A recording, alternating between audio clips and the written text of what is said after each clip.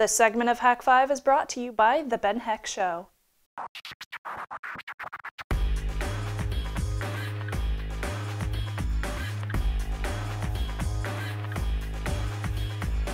Tails, it's not just Sonic the Hedgehog's buddy, it's a way to protect your privacy, and now we're going to check out Shannon's tail. That's the one. But don't have tail. No. What, you didn't like pack. You didn't like my bring you in? That was pretty cute. Yeah. I liked it. All right, so have you heard of this Linux distro? Okay, to be honest, Shannon, I have, but I have not used it personally. Really? And I've looked into doing it the hard way. Yeah. And I have done it the hard way, and it's hard. So I do like the idea of this, and I might start using it maybe in a virtual machine or something. Okay, well this is crazy easy. I get some friends who do use this, and you know, so this distro is called Tails. You just Google Tails and you can find it. It's really, really easy. It's a Linux distro that boasts all about their security and their privacy and their anonymity for their users. That's what I want. Yes, exactly. Everybody wants that. Everybody wants security and privacy. So all the connections that are on Tails, they go through Tor. And we all know Tor, of course, the onion router. And so if you're not familiar with Tor, that is a project that is supported by the EFF, and it is a wonderful way of doing secure-ish, private-ish communications over the internet by bouncing your stuff through traffic. You could probably explain it better than I can. So Tor bounces traffic throughout the world so that somebody can't learn who you are, what sites you visit, and the sites can't figure out where you're from exactly because the location is completely obscured no matter where you are. And Tails has to be booted also from a flash drive or a CD. You can do it in a VM. Well, you could, and you could also install it. I guess you could install it on your computer if you really wanted to, but you always don't. Run Tails. Yeah, Why not? always run Tails. It is based on Debian, and I love me some Debian. So. It is, yeah. But then if you do install it on your computer, you have that distro on your computer, and it leaves traces of your actions on the actual machine. So if you just stick it on a USB, and at the end of the day, when you unplug it and you shut down, completely erases everything that you've done. Right, because, and then the same thing with a CD. I mean, at least with a CD, you know that there's actually no write partition on it. Or I wonder if you could probably boot off of like a SD cards, have like a switch on them that allows you to put them in write protect mode so that the operating system can't actually write something back in there. Hey, we should try that. Well, the idea is you get owned or something while you're on that instance. You reboot and you're not owned because it hasn't touched your file system. It hasn't touched your computer at all. That's true. And then Tails is also really cool because it uses encryption for your files and data, even instant messaging. So it's got like tools built in? Sweet. Yeah, all sorts of tools are built in, and it uses your RAM memory, not the hard drive space, so any traces are wiped clean after you shut down off of your USB stick. You can even save data onto another hard drive or a USB while using Tails. So if you're working on some really, really important file and you have to save it at the end of the day, you can save it onto another USB, and you can encrypt it if you want. There's no problem with that. That's cool. So it does come with a lot of really cool stuff already built in for you. Well, so I'm used to like Tor with like the Tor browser bundle, where I'm just like, it's Firefox over Tor. What else, you know, and that's the primary usage for me. And I'm assuming that's kind of hard to set up, right? Well, it's, if you do it yourself, there's a little bit of, you know, it's a little involved. It's not too bad, but my concern is always like, what if it's leaky? What if DNS queries aren't going through it? What if, you know, you don't set it up properly? And so the Tor browser bundle does a great job of making it easy to like download a version of Firefox that's already set up. It's a portable app version of Firefox that's got Tor built in. This is taking that a step further because now you've got all of the components of the operating system, and they've gone through great lengths to make sure that it is as secure as they can, which I you know, would definitely trust the Torch project people to make something that, and especially since it's open source and can be vetted. Of course, yes. Go on. So, pre-installed software and tools. It has HTTPS everywhere for your online fun. Lux for USB encryption, LUKS. I've never used that one, so I'm interested in checking that one out. It's a great way of doing encryption in Linux. We'll talk about it. It's kind of like TrueCrypt, kind of. That would make a good segment. OpenPGP for emails, of course. We'll be talking about that soon. Which we always have to have. Yep, OTR for instant messages, and Nautilus Wipe, so you can wipe clean the entire hard drive and all your files from the computer completely. Nice. Excellent. And it has plenty of other stuff pre-installed, too, for your security and your privacy. So it's kind of like Backtrack is to pen testing as Tails is to privacy. Yeah, exactly. So, you know, if you're a journalist in a really, really scary country and you don't want anybody to track what you're doing while you're writing your articles, you could use Tails. Now there are some caveats to that, though. So There say are. I'm a journalist in, you know, pick the your country of choice where, as an American, you probably don't want to go. I don't want to like give away that I'm using encryption, because just by having encryption, you're suddenly an enemy of the state. And there are some really scary places, and I don't want to get into it because I live in a, you know, a land of Disneyland and kittens. But but there are people that get disappeared because they speak out about the government. They blog. Well, if I'm their using thoughts Tails, and, how are they going to know? well, if you're using Tails, you're on Tor, and if the ISP, which in a lot of cases in those countries are controlled by the government, they can see that your packets are going through the Onion router. Even if they can't see what your message is, they know that you're using some sort of obfuscation technology like Tor. Right. Yeah, so what's nice about the Tails project is that even on their website, they list out a whole bunch of things that you have to remember whenever you're using Tails. They're saying like, hey, it's not going to keep you completely private because there's still some loopholes that people could go through if they really, really wanted to. Well, like for example, exit nodes. And we haven't gotten into like big discussions about Tor in a long, long time on Hak5, but you know, the idea that your packets bounce through different nodes, eventually they need to, unless you're of course only dealing within the Tor ecosystem, right, if you're wanting to go out to the internet, they have to hit what's called an exit node. And that's the node that finally takes that data and then puts it out onto the global internet. True. And some would venture to guess that at least half of those are run by nation states or other nefarious organizations that maybe don't have your best interests in mind. So one, more people should be running their own exit nodes that aren't nefarious. But two, you should keep that in mind, that this isn't going to, you know, protect you from a, you know, potential global adversary, as they were. Potential global adversary. It's also not going to make all your passwords really nice. You have to make sure that you do that beforehand. Yeah, but we're not going to do a segment on strong passwords. You guys know that. You guys already know how to make your password strong. And you also have to trust the Tails distro. You know, it's just like using Ubuntu. You have to trust it beforehand. Or just like using Microsoft, you trust that they don't have backdoors in that. I mean, exactly. At least with the backdoors, yeah, sorry, Paul. At least with Tails and Ubuntu, like Mark Shuttleworth was talking about, like last week when we were talking about your Ubuntu privacy concern. It's open source, so it can be vetted, and so at least in this instance, you know, you have to. There's always going to be some level of trust, just like you trust Comcast not to sniff all your data. Well, maybe you don't, so you use Tor. Which I assume they do. Yeah. Well, you know, what's the difference? Man, I could totally tinfoil hat right now, but I'm not going to because it's already a long show. But yeah, I mean, you already trust. You know, if you don't trust your ISP, maybe you use Tails with Tor, and at least maybe only half the exit nodes of the government, and then, you know, there you go, hi the government. And the government, no! And the other, I forget what we were talking about. The trust that, you know, so it's just like, it's always matters of trust. Just like we talk about like VPNing your traffic when you're on a public Wi-Fi over to your virtual private server in the cloud. You trust that that virtual private server company isn't sniffing, because that's basically your exit node. Just that you trust, you know, Canonical not to bake some evil stuff into Ubuntu, just as you trust the Debian developers not to F up Debian. And I think that it's just easier to lend your trust to an open source project that has this kind of, I don't know, they're serious about your privacy. I met these guys at an EFF event, and these guys are serious. Oh, really? They're under serious scrutiny by the governments and whatnot of the world, because, you know, heaven forbid, we actually have the, God, I'm tinfoil hatting again. That's anyway, okay, Darren. Move on.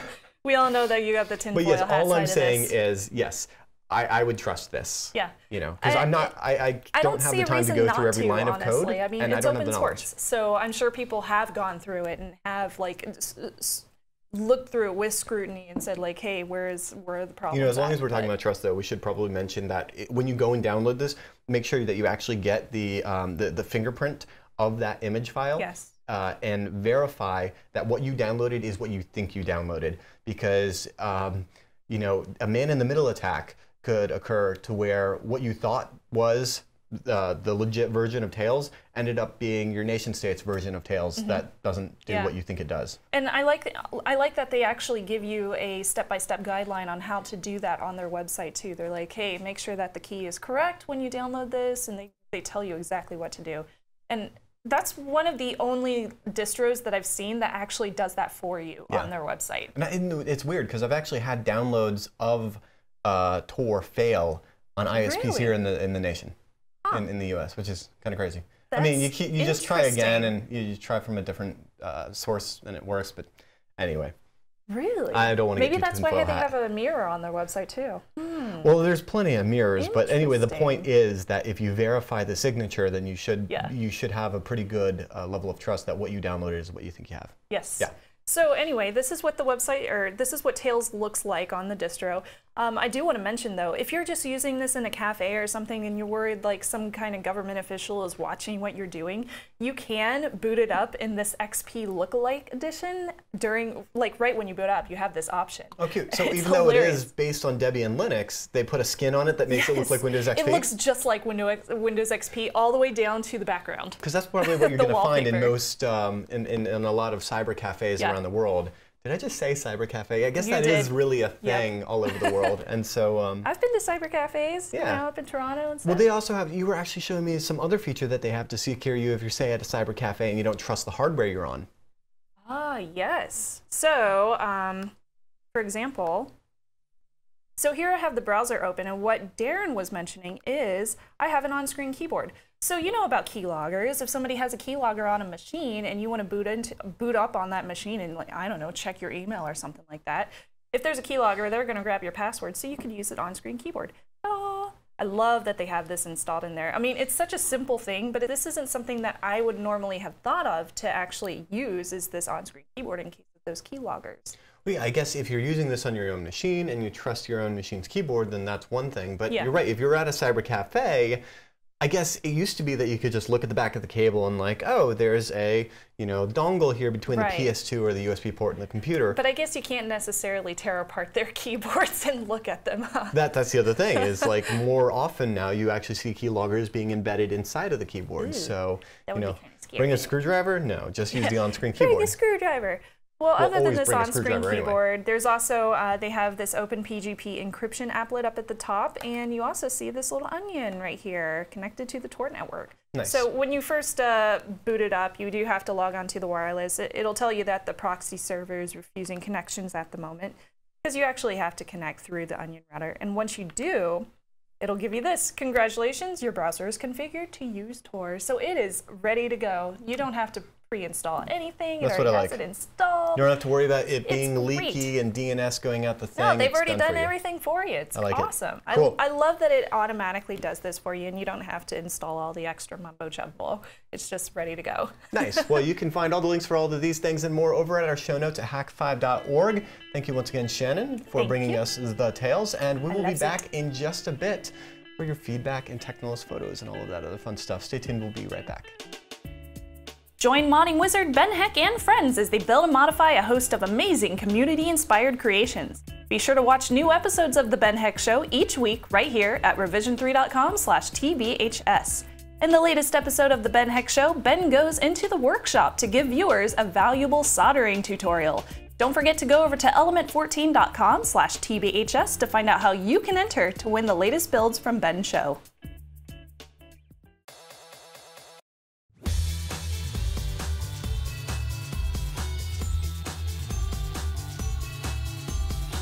Time once again to check port 110. Yes, it is. And you know, I've had so much Starbucks today. Oh my gosh, my heart is going crazy right now. Woo, caffeine overload? Yeah, nice. It's crazy. All right, so Clifford, he asks, hey guys, I am always on the go and I need access to my home network for a growing number of reasons. Do you know of a free portable VPN client that can fit on a flash drive? Okay, so if you're doing your own home VPN, you guys know how I feel about OpenVPN. It's real simple to set up for home users, and Edito makes that super simple. We've done segments on that in the past. Here's what I've found as far as portable is concerned. ovpnp.sf.net. It's the portable version of the OpenVPN client. It's on SourceForge. It's Windows only, which is important to note. But the nice thing is, it is OpenVPN. And it is open source. And so that's important to me. The other ones that I've found are Kitty, which is a fork. Kitty? Yeah, well, it's Kitty, just like Putty, Putty, because it's all TTY anyway. I got it. Which is a fork of Putty. It basically allows you to do SSH tunneling for non-privileged users. It is, again, Windows, but it's a fork of an open source, so it's open source. And so that's the only thing that I've found that's open source for Windows. And so I would encourage anybody else that knows of something to do like PPTP or IPsec, if those are the protocols that you're going to be using when you VPN into your home network. Go ahead and email us feedback@hak5.org if you know of something else. But the thing is, like, well, I found some other stuff out there, and there's some really crappy looking apps for Windows that do it that are closed source. And I feel like when it comes to your VPN client, you know, the thing that's going to be taking your sensitive data and putting it through, yes. So totally without the source, it's like, sorry, bro, not going to use it, you know? Sorry, bro, you got hacks. Not going to go with those hacks. Yeah, so, what? It's from Cisco, and no, I'm joking. We're going to roll right into that Technolist photo of the week this week. This one comes from Lenny. He sends in a photo of his son getting started with tech very early. He says, here's my son playing on our VPS with Minecraft, Bucket, and Ventrilo. He is hooked at age 3. He's an op, and he can even run several commands like /TP/give/time, and he loves Kitty Cannon. And Kitty Cannon, seriously? Yay. That is kind of depressing. We're working on texture packs next, and thanks to all the great tips and tricks. And if you guys have pictures, you can always send those over to feedback@hak5.org with the subject line Technolist. Or if you have children, you can go into your command prompt and type sudo su tac, hit enter in your password, and then give the keyboard to your children. Let's see what happens.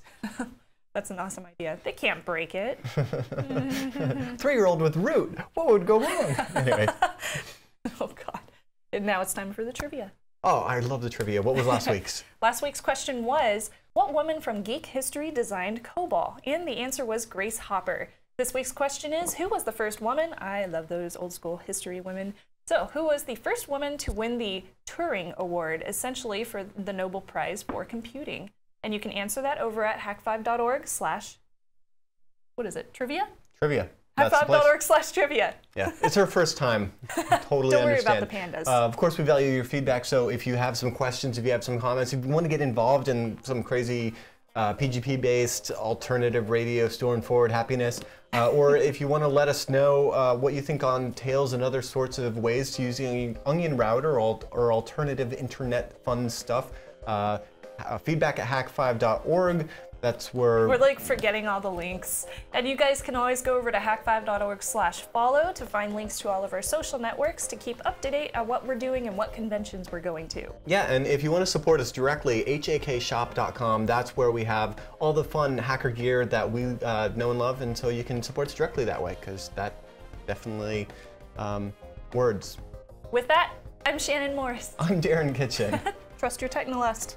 Yeah, it's like rotating telephone booths.